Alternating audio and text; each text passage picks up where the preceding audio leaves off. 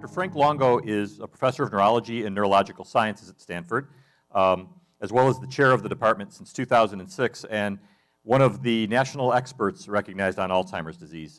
Dr. Longo's research team focuses on novel mechanisms that prevent neural degeneration and promote regeneration. He and his colleagues have pioneered, I hope I get this correct here, the development of small drug-like molecules that target neurotrophin receptors to delay the onset of slow progression of Alzheimer's or other disorders. Prior to that, he was at the University of North Carolina, where he launched or expanded programs on Alzheimer's disease and other dementias, stroke, epilepsy, sleep disorders, multiple sclerosis, and Parkinson's disease. So one of the best guys I could get up here to give this talk. So thank you very much. Frank? So what I plan to do is bring everybody up to date on some of the basic underlying events that are occurring in Alzheimer's disease. We'll talk about things that cause it, how to prevent it, all in the context of aging, in the context of the design theme for today. Try to wrap up in 20, 25 minutes and then save time for questions. So Dolores did a nice job setting up, and you've heard multiple times today what a huge problem this is. I always say to everybody, for those of us planning to live to 85, either us or the person sitting next to us will have this, so it's probably relevant to pretty much all of us, unless we can come up with things, which we are. So anybody who's at all interested in the brain or aging, let alone a dementia, needs to know what a synapse is and what a spine is. This is just basic knowledge, so I'm going to put you to work, because we can't have an intelligent discussion without having for once in your life seen a spine or a synapse, okay? All right, so we have 100 billion neurons in our head, represented by the blue circles here. And so they have dendrites, as you can see here right on the left, inputs coming into the dendrites, and an axon heading toward the right here, forming a synapse or a connection with a spine on this dendrite of the next axon. So the messages are going from left to right through this circuit or this chain of neurons, and the message is going down the axon into this end of the axon here, the synaptic bouton, and there's a little gap, but a connection with that spine. Those beads or extensions along that dendrite are called spines, and this connection here is called a synapse. Each one of these neurons, we have 100 billion neurons, could have 1,000 or even 10,000 synaptic connections. So we're talking 100 trillion or more synaptic connections in our brain. And in real life, here is a dendrite, this green long structure here, and those little nubs coming off of that are the spines. Okay, and that's how they look. This is how they look in a normal situation, and we start to lose these spines. These spines are probably the most delicate part of this whole arrangement. We start to lose them with aging, and the loss is especially dramatic in Alzheimer's and some of the other neurodegenerative disease. Now, at what age do we start to get some impairment of this synaptic connection? Is anybody in this room over age 28? If so, you're starting on the slight gradual downward decline of the function of these synaptic connections. And so the goal is, of course, is to minimize or prevent that decline. I'm going to show a video of these spines now. So in this kind of image, including the video I'll show you, we don't see the incoming axon, but they're there. They just aren't visualized. There are axons coming in, and then you'll see these spines. The reason you're wondering, why is he showing a video? I mean, we all know the only organ in the body that really moves is the heart. Brain doesn't move, it just sits there. Well, I'm going to disprove that urban myth now. The brain is a very dynamic place. Right here as you're sitting in these chairs, I'm going to show you parts of your brain that are moving. And everybody in their life has to see this video at least once. It blew me away the first time I saw it. Maybe you can put that on. This will be a loop. So again, we're looking at these dendrites, and these are the spines. They're extending and retracting, extending and retracting. This is a highly dynamic process where these spines are extending, looking for that axonal partner. They're driven to form this synaptic connection. Now this loop is sped up. What you're looking at is really happening over about a 30 or 60-minute time period. But it's this dynamic process, the spine's extending and retracting, looking for that axonal partner to set up that connection. Now what stabilizes that connection? If the connection is used. If it's used, we'll stabilize that connection, and it may last the rest of our lives. If it's not used, that spine will just retract because it has no purpose in maintaining that extension. So if you remember anything from today, you may have stabilized a few of those connections, okay? So the brain does move. The heart's not the only organ in the body moving, and it moves in this fascinating way right now. And this is important because the things that dictate the ability of those spines to maintain that drive to form connections is influenced by many things in our lives that we'll talk about in terms of normal life, in terms of aging, and in terms of Alzheimer's. So we'll go to the next slide. Let's go back to the regular slide there. Great. Okay, so what happens in Alzheimer's disease? Well, basically, one hears two terms quite commonly: amyloid accumulating in the brain, so-called amyloid plaques, and tau tangles. So amyloid is a fragment of a protein that's normally in the brain, and this fragment accumulates in these clumps called plaques. This fragment's also floating around in a soluble solution in the brain. In low levels, it probably has some kind of normal function to enhance brain function. Nobody really knows why it accumulates to these excessive levels in Alzheimer's disease, but that little fragment of amyloid is highly toxic to those synaptic connections. And if you want to wipe out a spine, expose it to too much amyloid. So it's thought to play a causal role in this disease. That's the main hypothesis. Again, there are other hypotheses, of course. And the other main thing that occurs is there's a protein called tau that's in our neurons. It has a number of functions for normal neuronal function. That tau gets into an abnormal shape or conformation, accumulates inside these neurons, and it causes the neuron to degenerate and die, leaving what's called a tangle of tau within that neuron. The neuron degenerates, and then the tau tangle is just sitting there by itself. So if we were to take an Alzheimer brain, sit down with a pathologist, look at a slice under a microscope, we'd see plaques and tangles. The diagnosis would be Alzheimer's. That's the bottom line of how this looks. Now, how is this accumulating in our lives? So, as I mentioned, any of us beyond our late 20s currently have the diagnosis of age-related cognitive impairment. Okay, so a lot of us are in the, for those of you who haven't reached that point, you will. Okay, so we're all in this together. And then later on in our lives, we get to this stage called subjective cognitive impairment, where we're thinking, you know, my memory's just not working like it was a few years ago. But you come into our clinic at Stanford, we formally test you, and it's all normal, and we test everybody in the context of their age group. It's all normal. Your day-to-day activities are intact. So you have subjective cognitive impairment. We don't know where one will progress from that. Some of us will move on to this condition called mild cognitive impairment, so-called MCI. That's when you'll come to our clinic, and our testing does show that for your age-matched peers, you have cognitive performance that is statistically significant below your age-matched peers. But your day-to-day function is largely intact. If you're working, you're still at work. If you're doing day-to-day things, they're still generally intact. Although, if you're doing something really hard, your colleagues or your family might start noticing some subtle differences. But since your day-to-day activities are intact, we call that mild cognitive impairment. To meet the definition of a dementia, both your testing has to be impaired and your day-to-day activities have to start being impaired. Then we use the term dementia.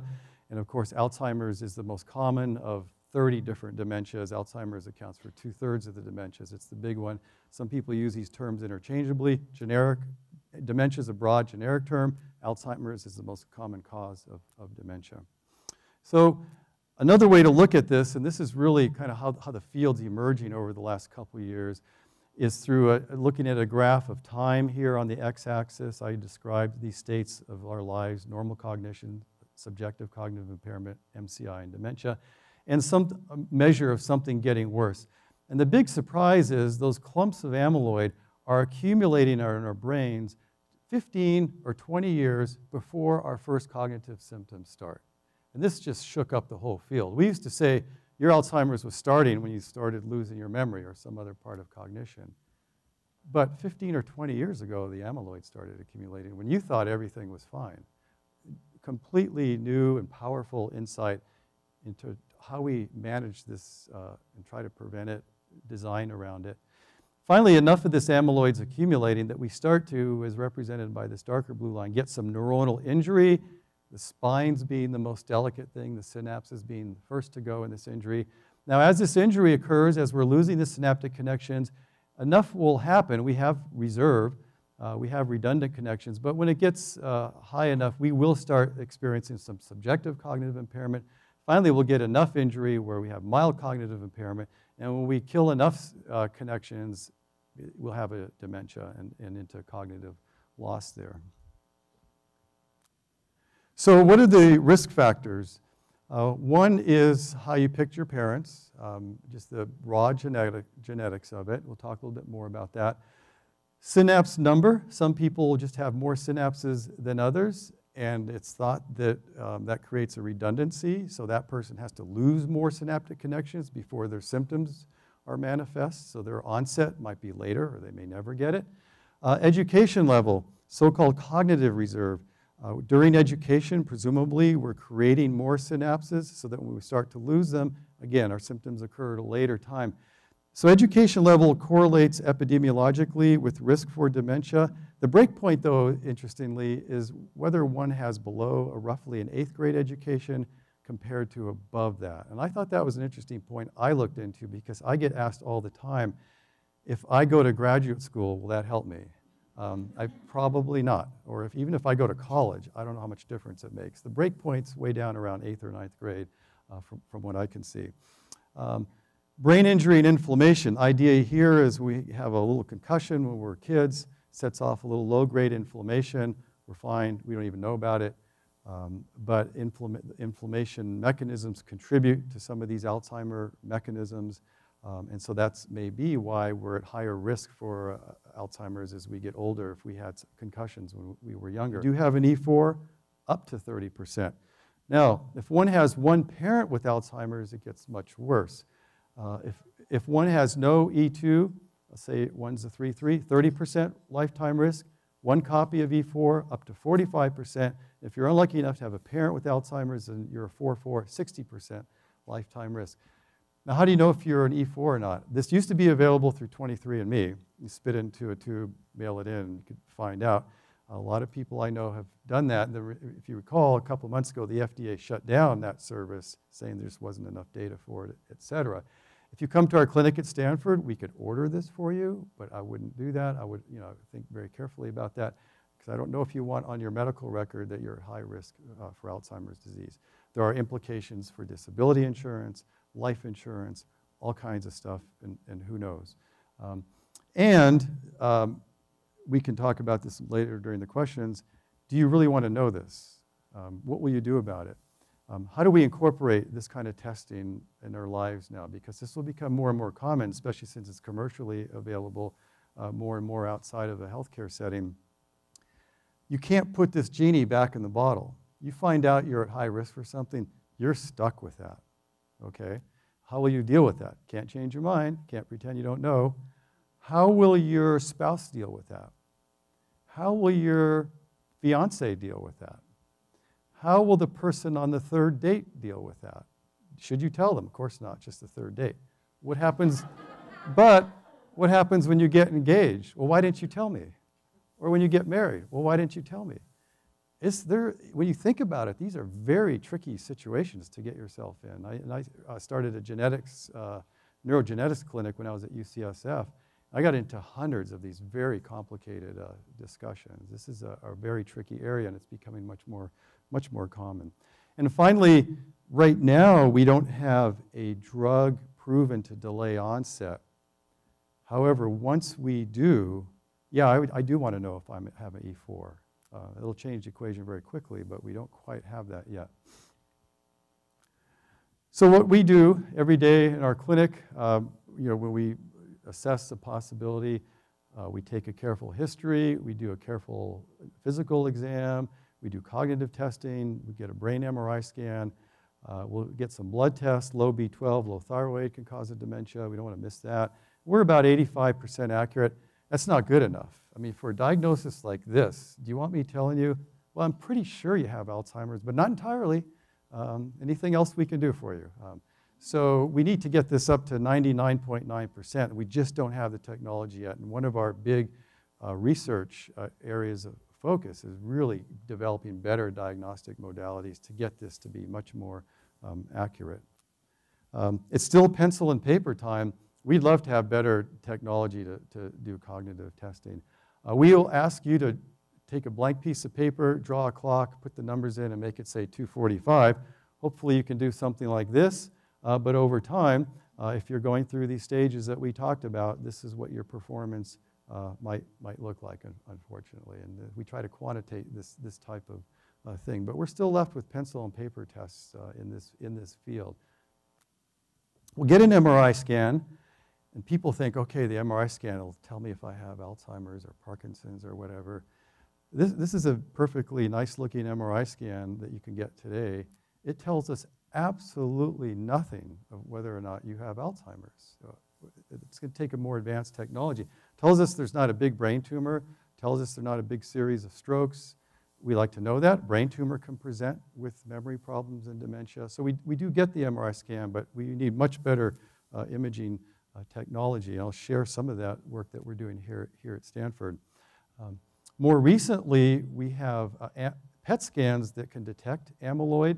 So a PET scan is a technology where a compound that binds to those amyloid plaques in the brain, it sticks to those plaques, and this compound has a little radioactive label on it, so we can detect that radioactivity in the scanner. So the cooler colors here are a normal brain, and then the brighter colors are a 79-year-old with Alzheimer's, and so those brighter colors indicating these amyloid plaques have built up in the brain. Now, as we mentioned, this amyloid can start building up 15 or 20 years before there's any dementia starting. So the FDA approved this a little over a year ago. These scans are available. We have them here at Stanford. However, Medicare and the insurance companies won't pay for them at this point because they're saying, how does this affect care? What are you going to do with this information? Or you don't have a treatment to start. The retail price you can pay for is about $4,000. So if anybody wants to see if they have amyloid building up right now, $4,000, and we can order it for you. But like the genetic testing, I advise our patient be very careful. Do you really want to know your brain is full of amyloid right now? What will you do differently?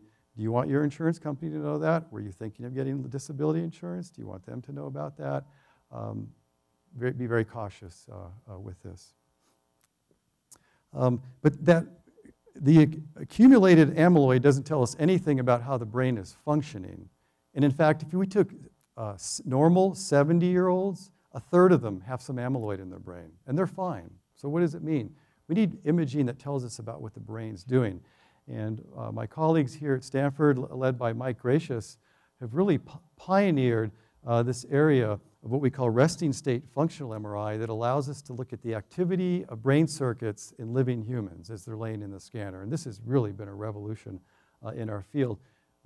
His team can take a healthy elderly people, and those orange circuits are circuits that connect to the hippocampus and are vital for memory, and they're quite readily visible in a normal person. Take an early Alzheimer's patients, they're losing these memory circuits, and we can see that in the living person. This is not accurate enough yet to be in our clinics, but it's where we're really pushing this so that we can look at your circuits that are vulnerable to Alzheimer's at any age, at any time. So in the future, what we'll be doing is at some age, depending on your family history and your unique situation, we'll be looking at multiple genes, including ApoE. We'll be looking at other things in your blood, protein patterns, fatty acid patterns that might predict in 5 or 10 years your risk for getting Alzheimer's. We'll do one of these more advanced brain scanning technologies, and we'll put this whole thing together and customize for you.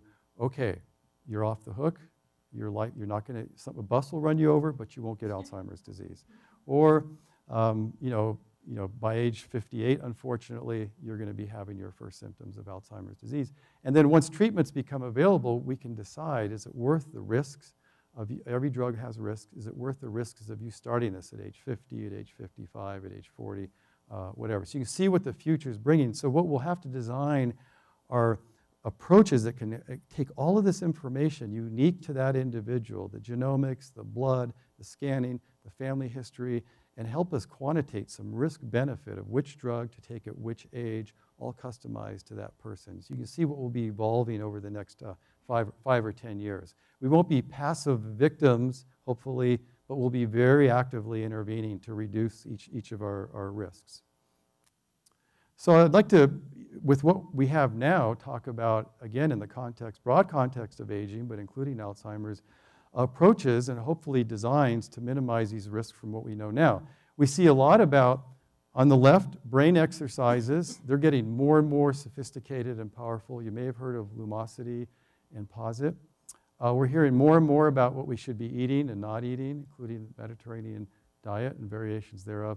And we're seeing a lot about exercise. Those are 3 big approaches right now for delaying onset of age-related cognitive impairment as well as dementia. Now, which of these 3 is the most powerful? If you could only do one, what would you do? Exercise? Anybody else have a different opinion on that? Food? Food, I mean, you hear a lot about the food. How about all this software for brain exercises? It's been a lot of attention lately. Well, I don't know if I want to give the answer. Yeah, we'll go through these 3. But one of these is I think, in my opinion, the most powerful thing that you'd be crazy not to do. Okay, so what about brain training? And this is work from Adam Ghazali's group up at UCSF. And it's one of a number of studies emerging addressing this issue of how helpful is brain training, generally, with software. And the critical question is there a spillover effect? So if I sit in front of a computer and get really good at cognitive task X, there's no question I'll get better at that. And if I have early dementia, it'll make up for my dementia. I'll be better at doing X. But will there be a generalization or a spillover effect so that by doing those exercises, I'll be less likely to lose my car at Stanford Mall? In other words, is there a global generalized effect? That's the controversial question. And this attempted to address that. So they gave, these were subjects, normal subjects, and they were given they had 2 different single tasks on the computer. One was just driving, keeping this car on the road. The other was looking at this visual cue and with their hand having to move a lever in response to what this cue was telling them to do, called a sign response. And then the third group of people had to do both at the same time. Keep the car on the road, but be responding to these visual cues, drive plus sign. So multitasking, which of course is generally much harder than doing a single task. And this approach is called NeuroRacer. They did 1 hour a week, 3 times a week for a month. So not that much. And then at the 6-month time point, so 5 months after this cognitive exercise, they were tested. And the group that did the multitasking, but not the other 2, were found to have statistically significantly improved working memory and vigilance in the multitasking group. And this was actually published in Nature. It made big news because it was the first decently designed study showing that this kind of cognitive exercise affected areas that they weren't directly working on during the exercise. They're suggesting there was some spillover effect and that it persisted for 5 months after they finished doing this. The effect size can be, they claimed it was a relevant, clinically meaningful effect size, but people debate, how significant it is in real life. So I think, the jury's still out on that. This was done with a very sophisticated research tool in a research lab with a whole research team.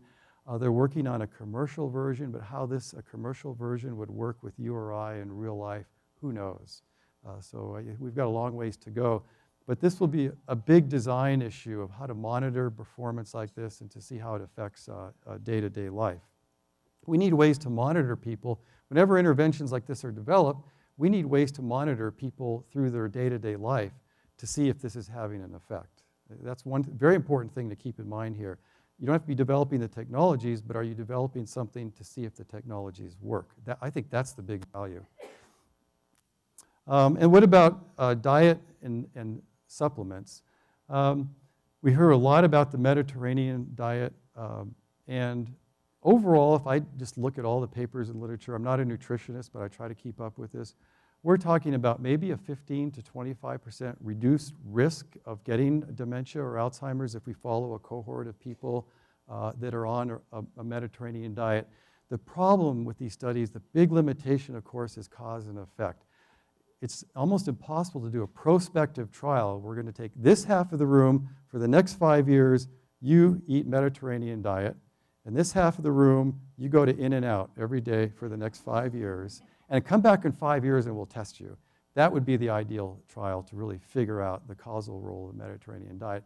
But of course, we can't do that. These are just following people who happen to be on a Mediterranean diet. They try to control for all the other factors, but it leaves a lot of questions.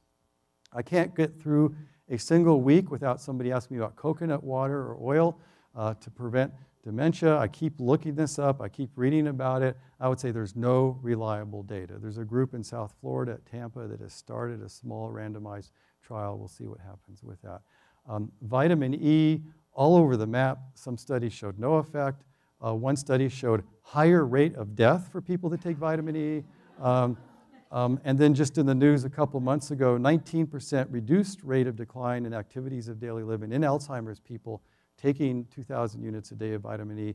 But in that study, even though activities of daily living were improved slightly, cognitive function was not affected. So it's a real mixed bag on this. I personally don't take any extra vitamin E. Omega-3 fatty acid, fish oil has been studied at least once formally in mild to moderate Alzheimer's, and there was no overall effect at these big doses. Although people that didn't have the ApoE4 allele did have some cognitive improvement, so maybe there's a little something there we still need to know. Now we'll get to exercise. You don't have to run marathons. This is something a little more conservative. So this is the Excel study done in women in Seattle in their 70s with the diagnosis of MCI, mild cognitive impairment. If you have that diagnosis, you've got about a 40% chance of going on to Alzheimer's in the next 5 years, probably an early stage of Alzheimer's in many cases. For 6 months, they did twice a week of resistance training. So this was the harder group versus hanging out with the same trainer in the same gym, doing a little balance and tone. Not that that's bad, but that was a little easier. And it turned out that the people in the resistance training had an improvement in executive function and associative memory after that 6 months. It's just twice a week of something pretty mild. Let's look at something a little more, walking. So this study was designed, as we age, our hippocampus, key part of in our brains for memory, a lot of delicate spines and synapses there, shrinks at about a volume shrinkage of about 1 or 2% per year in all of us as we age. Now you figure I can lose 1%, who cares? But it's like an interest-bearing account. You add that up year after year after year. You do not want to be losing 1 to 2% of your hippocampus each year. But that's what happens if we plot volume and over time we get the shrinkage. So they thought, we'll take a bunch of people, we'll have them walk, starting conservatively at 10 minutes a day. These are people that normally weren't exercising, and we'll gradually build them up to 40 minutes a day of a brisk walk. We can talk about what that means.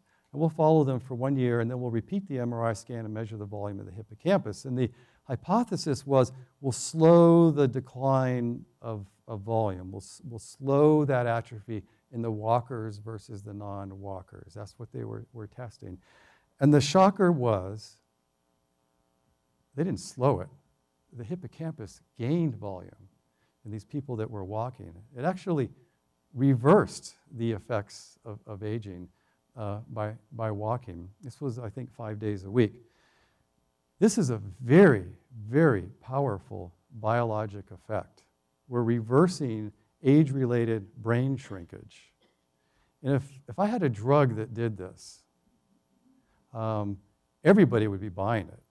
And people would be paying a lot of money for it. And if I told people that the side effects of this drug were less diabetes, less hypertension, and less depression, those are the side effects. Every treatment has a side effect. That'd be something. Now, we can't get anybody to take this drug.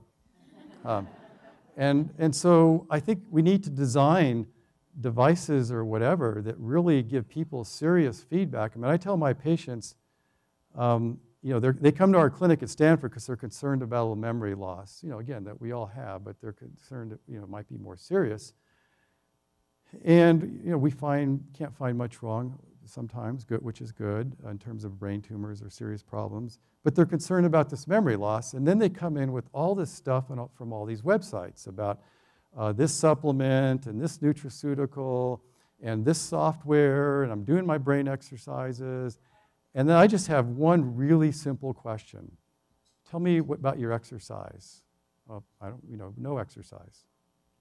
Hours a day on websites, but no exercise.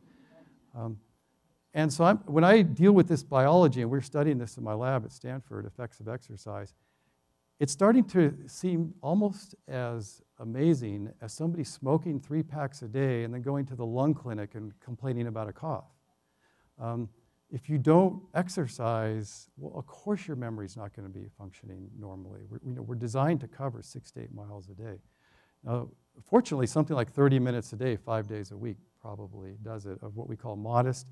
Modest is 3 ways to define it, but one way, a slight sweat after about 10 minutes, or if you're walking with a friend, you're not comfortable talking in complete sentences the whole time, or you can calculate 65% of your predicted maximum heart rate for your age. You can play around with those different things. Just come up with, for you, what's a modest, it's a brisk walk, basically. So I tell my patients, not everyone can walk that comes to our clinic, but if you're still able to walk, you have this amazing gift, and you have this incredibly powerful biologic treatment.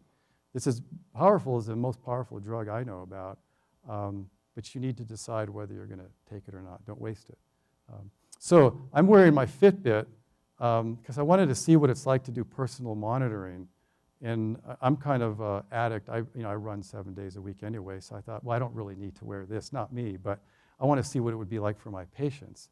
And now it's changed what I'm doing. So instead of walking upstairs, going up an elevator, when I have to go to a meeting, I take the stairs because my kids want to see how many stairs I climbed when I come home. So I think this personal monitoring is so critical for us. I want to be able to walk in, I want to be able to see what my patients are doing on their day-to-day exercise, and they're not always honest with themselves or you. And so this personal monitoring, I think, is more than a fad. I think it's just vital for us to take care of patients. Sleep and Alzheimer's, I showed you these amyloid PET scans. It looks like people that sleep less than 6 hours a night, and again, you have to tailor this, it's probably individually different, are accumulating more of this amyloid compared to people that sleep more than 7 hours a night. We're in early days of sleep and Alzheimer's, but this is where this whole idea of not enough sleep as a risk factor coming up. We do have some FDA-approved therapies for Alzheimer's, but really they just boost the neurotransmitters at the synapse here. They can make memory function a little bit better temporarily, but they're not slowing the underlying progression of this disorder. They're not slowing the degeneration and loss of synapses. So we do start all our patients on these drugs. They can help a little bit, but we need to actually prevent or slow the disease down. What has been tried are making antibodies to attack these amyloid plaques and clear them out of the brain. Here's the result of one study. There's some amyloid plaque on this PET scan. Patient was treated for 18 months with antibodies to attack amyloid. Did lower the amyloid load a little bit. So 3 big phase 3 trials were done in the past few years of treating mild to moderate Alzheimer's with these antibodies. Unfortunately, all 3 trials failed. The Alzheimer's patients didn't get any better. And the thought is maybe they needed to be treated earlier in the disease. Maybe it was too late by the time they had their significant cognitive symptoms. So now the field has moved to prevention trials where people can be treated with these antibodies who are at high risk, who are very predicted they will get a dementia, but let's give the antibodies before the dementia starts. And these are some of the genetic families. There's a big one in Medellin, Colombia, where they know that at age 42, they're going to start having a dementia because of the gene that runs in their family. So she can get her antibody treatment before the dementia starts, and maybe it'll delay it. It'll be a few years before we know if that works or not. And another approach is to prevent the synaptic loss. There's a protein called brain-derived neurotrophic factor, BDNF. It's the most potent thing known to maintain synapses, prevent losses of spines. Like most proteins, it's too big to get through the blood-brain barrier. We can't really use it as a drug. It declines as we age. It declines dramatically in Alzheimer's disease. So our team here at Stanford was the first to design a small molecule to mimic a key part of that protein. So this small molecule, this drug, does what this protein does. We can test mice with Alzheimer's. We've got neuron in the hippocampus of a normal mouse has these beautiful dendrites, and those little nubs off those dendrites, this is blow up here, are the spines that I showed you. In a mouse with Alzheimer's, they're losing this beautiful dendritic tree. There are less branches here, less spines along there. We give the Alzheimer mouse one of our drugs. They get their dendrites back and they get their spines back. This would be amazing if we can do this in people. So we're trying to move these studies from mice into humans. And to do that, this is what happens to a lot of our therapeutic technologies. They have to go through the valley of death. And unfortunately, the valley of death, I think, is a little shorter for software or devices. So those of you working in those areas are really lucky. If you're developing a drug, this is a massive valley where almost everything dies. This is why. We can start off the research with NIH grants in an academic setting. It's really hard to get to this point of showing that something's working in a mouse. But what I was showing there on the pipeline, the large pharma companies to do these more advanced trials won't take up this technology unless you've got some human data, which is incredibly expensive. And so there's no funders for the middle of this pipeline. So large pharma funds the last stage, NIH grants fund the first stage, and nobody funds the middle because it's too risky. We got the, no problem. So we got this. So if you, phase one, you see if your treatment's safe in normal volunteers without Alzheimer's. For example, we have a treatment where we've done that. Phase two is the first time it's tested in Alzheimer's. This is this middle ground that people don't like to fund. Now, if this works, if you get a tentative positive signal in an small Alzheimer's group, then the large pharma companies will say, oh, hey, this looks interesting. We'll pick it up and we'll start the development. We'll do a full phase two and a phase three. But in between, nobody will fund it. And so that's why we call it the valley of death. Okay, so I'm going to stop there and take any questions. This shows our new neurology clinic where we'll do all this promotion of brain health. But I think for the design theme, I just want to emphasize these ways of monitoring what people are doing in the real world, whether it's exercise, cognitive interactions, are going to be very powerful technologies to judge therapeutics by, to judge care by, to give feedback to care providers. I think that's just so incredibly valuable. And I look at the Fitbit as just a little primitive first step. Maybe that's 2% of the way. But I want to walk into my clinic and have a whole dashboard of what my patient's been doing. And I don't want to have to wait till I walk in the clinic. I want it to be monitored the whole time so we can actually call them up and say, hey, what happened? It's been a week since you took a walk. Is there anything wrong? What's going on? You can't do that and then come and tell me you're worried about your memory. And so I think that kind of care will be really important. So of those three strategies, you probably saw my bias. I would say exercise is by far the most powerful. I mean, I try to do all three. But physical exercise is the big one. We have the best data for it. It's the most powerful. And people are crazy who are physically capable of walking and don't get any exercise. So I'll take questions for maybe a few minutes if the timing's okay on that. Yes?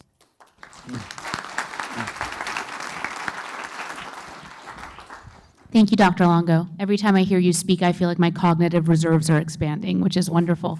I have a question about the exercise. If, let's say if I am sitting or sleeping 23 and a half hours a day, and then the 30 minutes are reserved for exercise, is there any part of that sedentary lifestyle that sort of offsets in a negative way the benefits of the exercise? Does there need to be more consistent movement, or it doesn't matter what's happening throughout the rest of the day if I'm receiving that small, boost? I think that's a good question. I think possibly what one's doing the rest of the day outside that 30 minutes is probably important. We don't have, the field doesn't have the data to answer that definitively. I mean, people do these prospective exercise trials, and they've only started the last couple of years, and they generally pick something that's attainable 30 minutes a day, 5 days a week. I mean, that's what the CDC recommends, the American Heart Association recommends that. And then they start to do some variations on that, but they haven't done enough variations where we can definitively answer something like that. So people speculate that 2 15-minute periods might be just as good, maybe even 3 10-minute periods. But then we see more and more about the destructive effects of sitting, sitter's disease, right? So it could very well be that as all of us sit in meetings or whatever, 5 hours a day is wiping out that 30-minute gain. We can't answer that with data. So I always figure, okay, I only have one chance at my age of this. I can't wait 20 years for the perfect data, right? So I'm doing my exercise. I'm gonna do 45 minutes just to be safe, because who knows? I've started having meetings where I'm walking during the meeting. That always shocks people. They come to my office and say, let's go for a walk. Look where we are. What a nice place to walk. So I'm playing it safe, because maybe in 20 years we can answer it, but I don't want to wait that long. Yeah. Yes, Professor Longo. So maybe you can clarify for me the status of Alzheimer's disease research. Do we have a proof of principle? Is there a case that you know of, or multiple cases, where an Alzheimer's disease patient that's been diagnosed has actually had a reversal? So the question is, do we have a proof of principle? Has a Alzheimer's patient ever been diagnosed and reversed or cured? The answer is no. There is still debate about the underlying cause of Alzheimer's, so we don't even know what the underlying mechanism of it is. The dominant hypothesis is that this accumulation of amyloid is important. However, there are people that say the amyloid accumulation is just an epiphenomena. There's something else that's important, and amyloid is just accumulated as a side effect, and that too much of attention has been put on lowering amyloid. That won't do it. So nobody's been cured. No treatment has worked. That's why if somebody finds something that delays onset or reverses it, it's massive. And it's so powerful that I deal with, unfortunately, with patients that have all kinds of serious problems. I mean, you can get diagnosed with lung cancer or pancreatic cancer. It's a horrible position to be in, and you get these terrible odds that maybe 5% chance that something will cause this cancer to reverse. We're talking about a field where it's a 0% chance.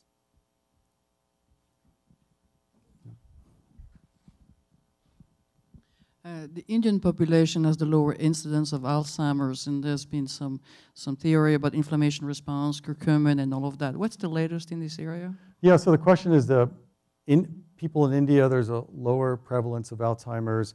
There's also research on curcumin and that inhibiting inflammation, and I had mentioned that inflammation's, people think it's important in Alzheimer's disease.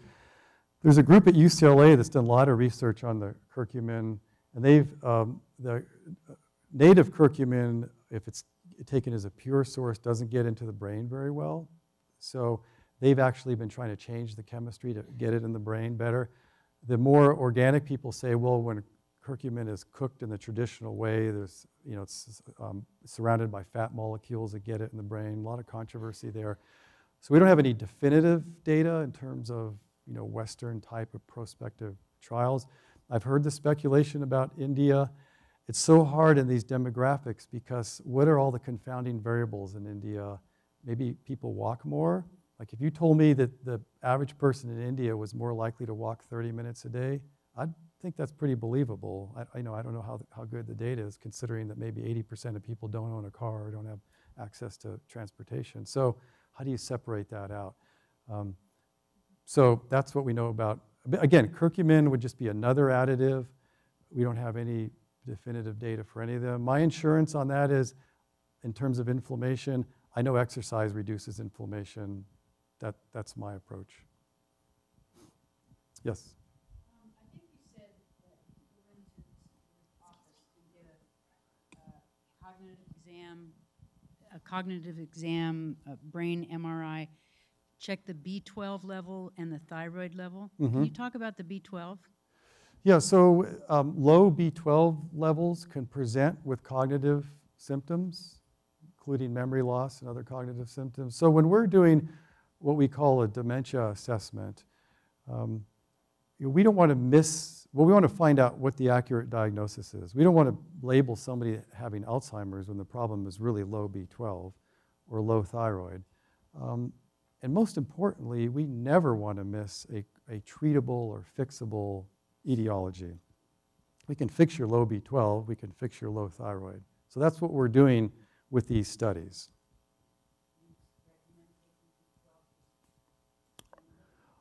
not blindly. I don't, again, it probably doesn't hurt. But I think as part of just a general, your primary care person checking things once in a while, it's nice to know that your B12 level's normal. And just like they periodically will do thyroid levels, just make sure it's normal. Maybe one more question. Yeah, I don't know who was in the back. Yeah. You mentioned the quantity of sleep. Can you comment on the quality of sleep and specifically sleep apnea? Yeah, so all of those are in study now, so I can't say anything definitively, but I think it's quite likely, again, not proven, that all of those factors are important. It's not just the hours, it's the quality of the sleep, how many wakeful periods there are. All of these add up, and as you might know, Stanford has probably one of the top sleep communities in the world. I'm not a sleep physician, but we have a number of them here, and those are all the variables they look at. And what I showed you has just come out in the past year, and so those are all the things everybody's looking at right now. So we don't have final answers. My guess is it's the overall dose, so to speak, of high-quality sleep. And what's emerging, the mechanism that's interesting, is the fluid in the brain that filters through the brain. That filtering process might occur more rapidly or vigorously during our sleep.